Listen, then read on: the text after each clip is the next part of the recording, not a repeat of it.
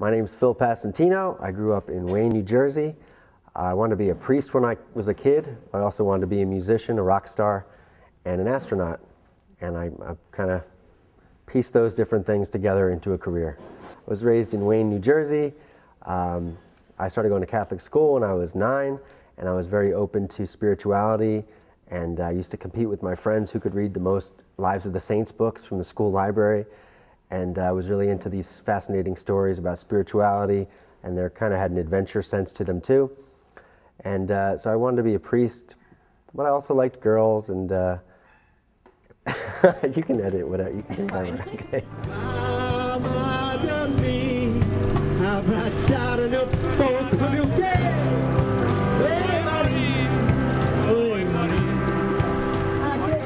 I originally studied music and sound recording in upstate New York near Buffalo, a college called SUNY Fredonia. I also read a lot about Eastern philosophy and spirituality when I was there. That was kind of my hobby, looking into that kind of stuff.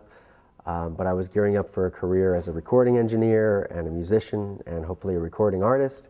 I tried that path, and I ran into a lot of obstacles, especially working in New York City in the studio business. It just didn't feel like it was for me.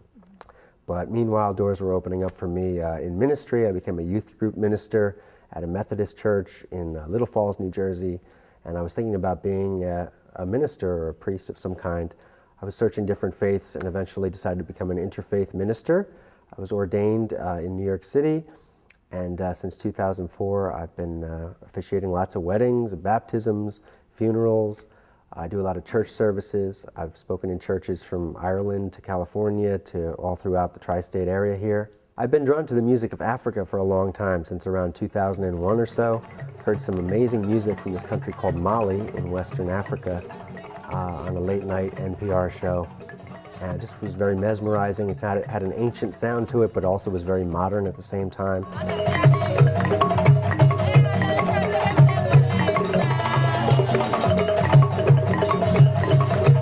Over the years, learned more about this culture in Mali, and eventually I traveled there in January 2010. I just went by myself, went to a music festival there, I brought my guitar with me, and from the moment I landed, I was pretty much interacting with other musicians, even in the taxi on the way to where I was staying. I was beatboxing, and this guy was rapping in French. It was just a very musical country. It's kind of like the Nashville of Africa. They have a very simple life. They don't have necessarily all the money and resources that we have here. But I wouldn't want them to become another America by any means. I think it's beautiful the way it is with their dirt roads and the people in the streets. It's just very full of life and this amazing music and culture that they have. So, I kind of felt called to go there, even maybe in a missionary sense, but really what ended up happening was, I went there and they missionaried to me. They taught me about a simple way of life and the beauty of life, stuff that we definitely could learn about here in America. In the 1990s, I really started to get into rap music, starting with the Beastie Boys and KRS-One and Nas. And I was really inspired, since I was a musician, I felt inspired to write rap lyrics, rap music, come up with beats and stuff like that. So I actually formed a rap group with my brother in 2000 or so, and I was MC Jaguar, and he was Uncle Dirty, and we made a few CDs together. We played a lot of gigs all around New Jersey and New York, from like 2000 to 2006, and wrote some interesting songs. And actually I was rapping about taking care of the environment before it became cool to talk about the environment. So I felt like I was a pioneer in green hip hop. I tried to be, a professional musician for many years of original music. I had a problem with tendinitis with my hands for about like a good 10 years that I was wrestling with that, if not more. And it took a while to find exercises and a way of playing where I could work through it. So I wanted to start gigging and doing my original songs in the early 2000s, and I guess I fell into doing these nursing home gigs. I would play for like adult daycare centers, nursing homes, senior centers, and it was a way to kind of get my feet wet. In the cold winter weather, seas are rushing to the creek, when the citizens no more, they went to the census registry. Oh my child divine, I'm coming to visit you, all the blessings that you bestow, my little baby is oh. And so little by little, my arm got strengthened, and I was just working through it, and I just had such a great time because I would learn from the seniors what kind of songs they loved. So I fell in love with music from the 1930s, from the Great Depression, stuff I didn't really know about. And I did this for a while just by myself for like a good, I don't know, 2 or 3 or 4 years. And then I started collecting my other friends to come with me.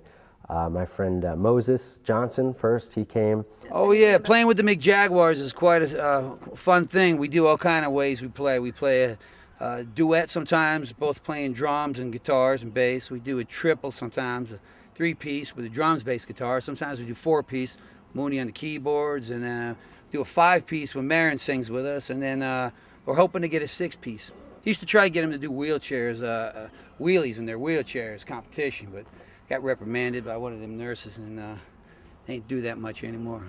And then we gradually grabbed my friend Jim Mooney from college. I've known Phil since college. We went to SUNY Fredonia together.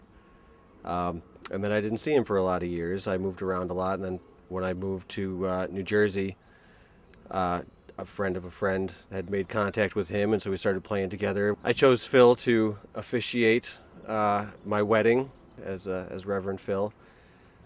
We called upon him for his musical skills as well. We did a little musical number during the service. Just a really great, positive guy. Everybody loves Phil. I've never met anyone who met Phil who didn't think he was just the greatest guy.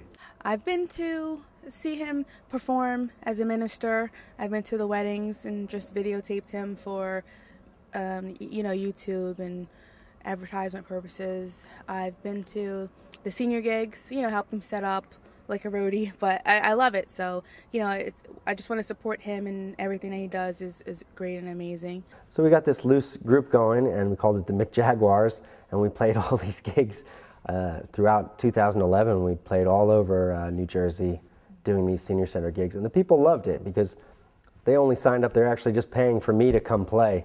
But I brought all my friends as musicians as like a bonus, you know, so they didn't even know they were getting a full band. And then we'd walk in with all our equipment, and they just loved it. It really made their day.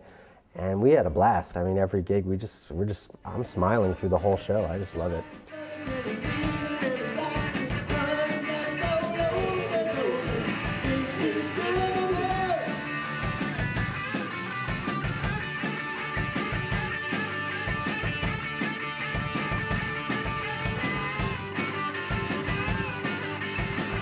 This year, I'm actually in the midst of recording a CD of new songs, and I do want to record the McJaguars singing some of these Colombian songs that we're doing, which definitely make people want to dance. I also have a lot of new originals that I'm recording.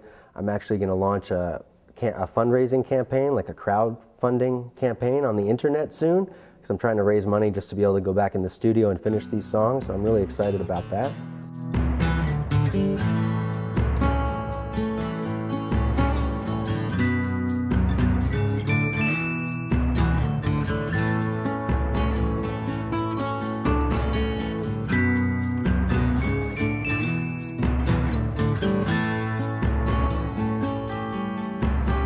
The Milky Way swirls like a feather duster as you spin around the Virgo supercluster of 47,000 galaxies made of the same stuff as you and me.